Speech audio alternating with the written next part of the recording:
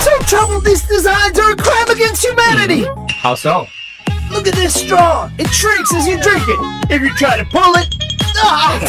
It never bothers me. Look, there's a notch in the straw. All you have to do is pull and twist. That way the straw won't shrink. What about the stitches on this rice bag? I have to cut one section at a time and there are 2 of them! I'm starving by the time it's done! What? It's that simple? Look, the lines on both sides of the rice bag are not the same. This is a double line. This is a single line. Turn the single thread towards you. Undo the knot on the right side. Pull the 2 strings together, and it's open. In the same way, no need to cut the thread on the sock bag. Pull it open. Well then, this one must be a crime. You see how it spills when I pour it? Half of it goes to waste. Try it the other way around. Turn it the other way? Wouldn't it spill more? Think about it. If you pour it like this, the pressure inside and outside the bottle is isolated. So if the air tries to come in, it'll collide with the coconut milk. But if you do it the other way around, leaving a gap at the top of the bottle, the air will come in and the coconut milk will come out. Ooh. Actually, these designs are not truly a crime against humanity. Then what is? A real example is, as for the closed test, the questions are split. Watch, when you lift and release a magnet with needles, what will happen to the balloon? The balloon will be punctured. Look, it's punctured. What if we put a copper plate underneath, but not in direct contact, and repeat the experiment? Will the balloon still be punctured? I think so. The plate doesn't block the magnet and the magnet doesn't attract copper. Watch closely. This time... Look, there's a mysterious force that pulls the magnet. How so? Where does the force come from? Don't worry, we're gonna do it again. Now we replace the balloon with a mobile phone, and I'll lift the magnet even higher. Let's see what happens. You better be sure this is a cell phone. Take it easy. If the magnet is not hindered, the phone will indeed break. But have you heard of the damping effect? Of course I have. Cars have dampers for shock absorption. What's that got to do with this? Watch closely. This is a form of damping effect. Copper is a conductor, and when the magnet moves, electric current occurs in the copper plate, creating a magnetic field that opposes the motion of the magnet, making the swing come to a... stop.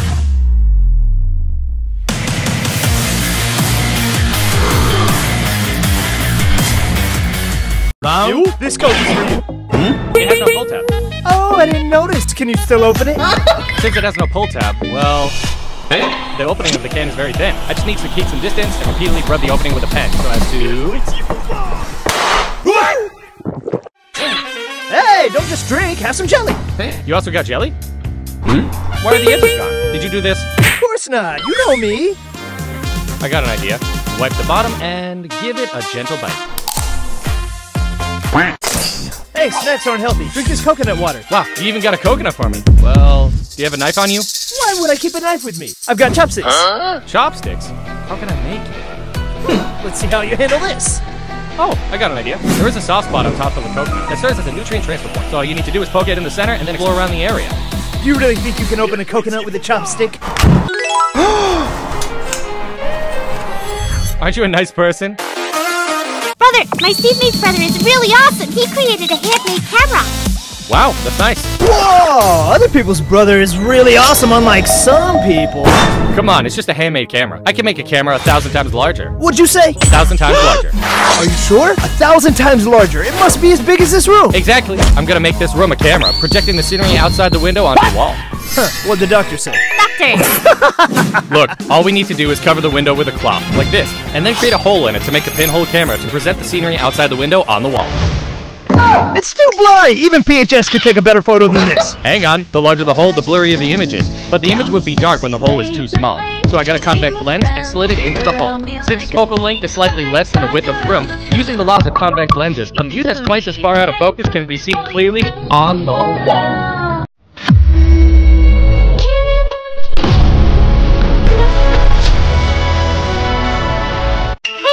You said you wouldn't buy ice cream again. What's this? I didn't. I made it myself. What? You made it yourself? But it's so creamy! It's totally homemade, which only takes 3 steps. Come on, let me show you. We have all the ingredients at home. Step 1, 0.4 liters of milk, 70 grams of formula, 30 grams of sugar, 15 grams of starch, mix well. Huh? No eggs and cream? No. Step 2, heat over low heat and keep stirring. Make sure you don't burn it. When it thickens, turn off the heat. Pour into a container. I can't find one. Use this. Seriously? I am an ice cream container? Put it in the fridge for 4 or 5 hours. This is as good as the ones you buy? That's right. There's very little water in the ingredients. It was stirred the whole time, so there's no ice crystals. And it adds a lot of air in. When it's out of the fridge, creamy ice cream is ready. Let's try it.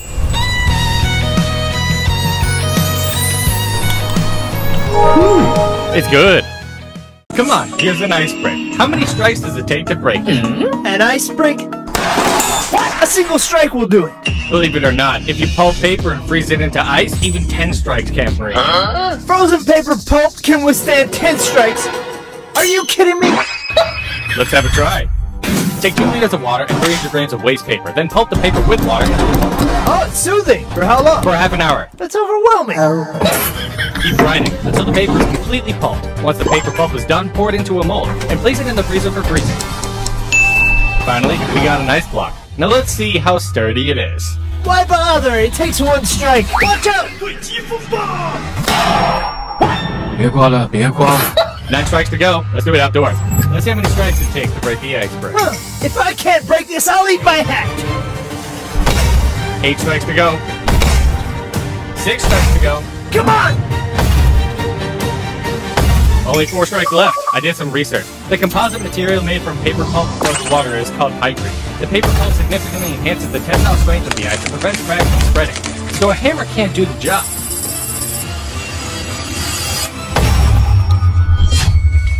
Ew, I'm gonna open this durian and it's gonna be great! Stop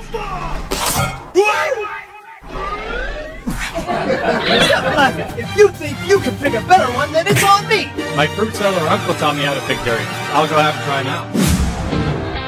How do I pick a good one from so many durians? Take it easy. To pick a good durian, we need to follow 4 steps. First, check its shape. The plump leafy shape is the first choice. This one is not as good as the previous one. Second, count its segments. Segments? The number of bulging segments corresponds to the number of edible chambers. This one has 4 segments. And this one has even more. It's got 6. But it's not ripe. How do you know it's not ripe? That is the third step. Knock its shell.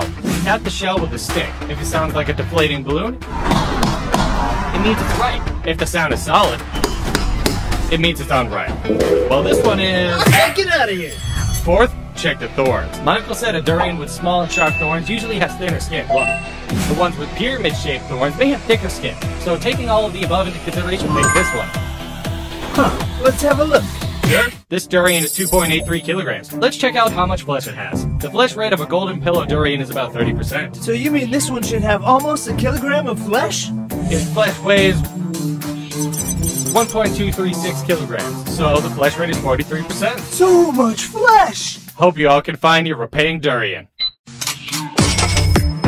Mew, if you can open this with your bare hands, it's yours. If not, you'll do my socks. How about it? Open the jar with my bare hands. That's right, with your bare hands, and you have 1 minute, starting now. It's like a free gift. Come on, how can it be so smooth? I found out this is the most difficult type of jar to open. Let's see what you can do. You're not allowed to crack it open, just put it on the table. 30 seconds left. Oh no, it seems effective methods all involve using tools. 17. How can I open it with just my bare hands? 16. 15. 20. Wait a minute, there's still one trick I haven't tried yet. You're running out of time. 10. Watch closely. Now it's still sealed, but all I need to do is cross my hands and push inward with force. What's that sound? The jar will easily open up. That's impossible. How can it be that simple? That's so cool!